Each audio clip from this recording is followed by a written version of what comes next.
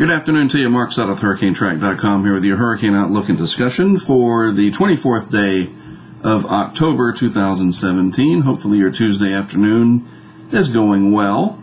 In the tropics, things are going well for the most part. Nothing major out there. 12 years ago, speaking of major, we had Major Hurricane Wilma that had developed in this region, and it menaced the northeast tip of the Yucatan for quite some time, Cozumel, Cancun, and then it made that turn and came across this way and headed out to sea, and not until Harvey, making landfall over here just a couple of months ago, had we had a major hurricane since. It was quite a long time, almost 12 years, between Wilma and Harvey. Quite remarkable, and that was 12 years ago. Today, I was there. We had our early generation of camera systems down here in southwest Florida. The most notable success was the camera system set up in Everglades City, and we captured the storm surge as it happened down there. Check that out on the YouTube channel, HurricaneTrack. Search for Wilma. It's there, and you can see that whole episode and how everything turned out, and we've come a long way since then for sure. So what's happening out there today? Well, we have Invest Area 93L now. The Hurricane Center has designated it as Invest Area 93L. And as you can see here from the 2 o'clock outlook, broad area of low pressure centered near the east coast of Nicaragua is producing disorganized showers and thunderstorms. Close proximity to land is likely to limit development of this system for the next day or two. However, environmental conditions are expected to be conducive for some development to occur later this week while the system moves slowly northward over the northwestern Caribbean Sea. So if we look at it from the 5-day perspective, this is how it shapes up. And it looks like it's going to end up over here somewhere in that northwest Caribbean Sea region, which is climatologically favored this time of year. Water temperatures throughout this area are very warm. The upper ocean heat content is there. But it is late October. We have a frontal passage right now in the east coast, southeast United States, with a colder, drier air mass coming in now to this region.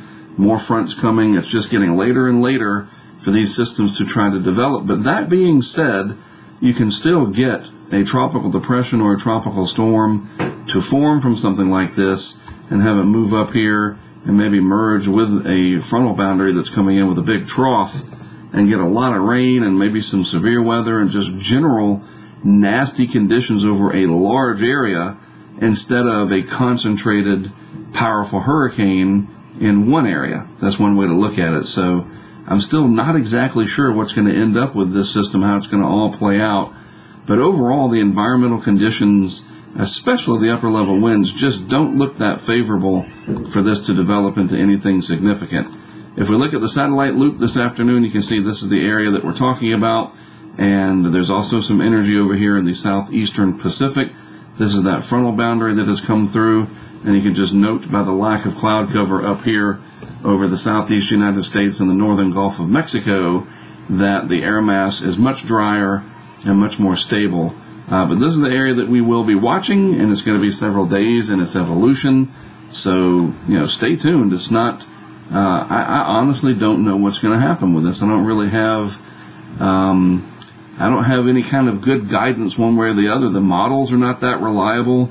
Well, let's just say they're not that persistent in developing anything substantial. I don't want to say they're not that reliable. That makes it sound like that we can't trust them, but they're not being persistent in developing anything substantial, which is good news.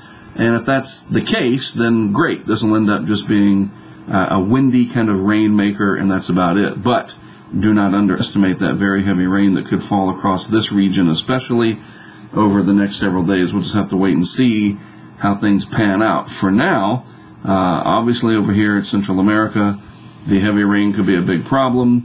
Not so much for Jamaica. You look very clear right now. Maybe the Cayman Islands at some point, and I think western and central Cuba, maybe South Florida in a few days. We're just going to have to kind of wait this one out and see what happens.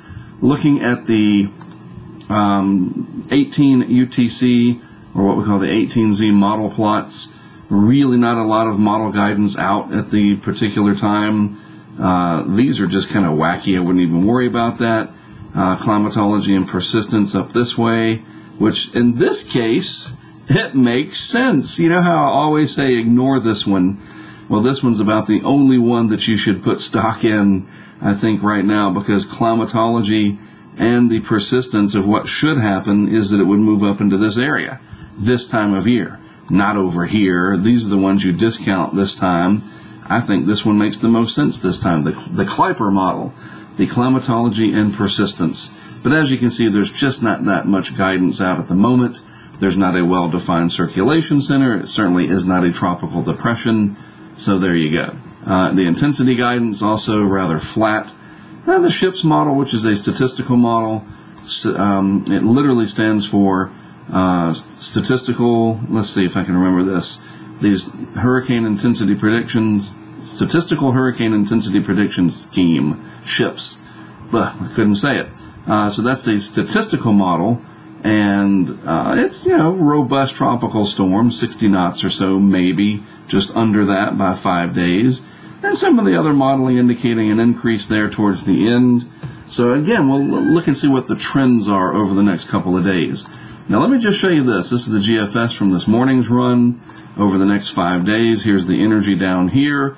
You also notice there's a lot of energy over the southeastern Pacific, all of it competing for the same upper ocean heat content and latent heat content that's around this area. So you get one tropical cyclone that tries to develop here near the Gulf of Tehuantepec towards the end of the run. Right in here, you'll see it come together. And then maybe, just maybe, a little piece breaks off up here. You see it right there and starts heading up towards the Florida Keys.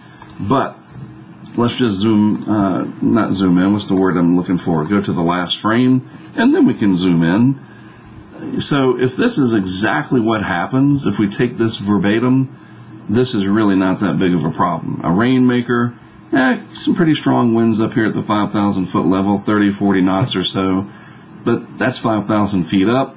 Really not that big of a problem, just a messy, rainy kind of stormy scenario, which, in and of itself can be a problem, but that certainly beats some kind of a hurricane in there. And then we have to just see, does this exist?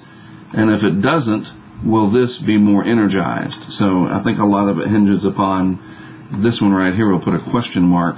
It's a pretty bad question mark, but you get the idea. You got two pieces of energy that end up here. I just don't know. This one's a mystery to me. I don't know what's going to happen. So I guess we'll all have to just watch and see as this evolves, and we'll figure it out together. All right, but at least we can discuss it here each day, see what we know as each day passes, and how things turn out. But again, the bottom line, no major signals as of yet that this will turn out to be a significant event. Now that can change, we know that. So don't take what I'm saying as being nothing at all is going to happen. I'm not seeing the signals that suggest it'll be a very big event. So that's good. All right, that's it from me for this afternoon. Have a great rest of your Tuesday. Thank you, as always, for tuning in. I am Mark Sudduth for HurricaneTrack.com, and I'll have more for you tomorrow morning.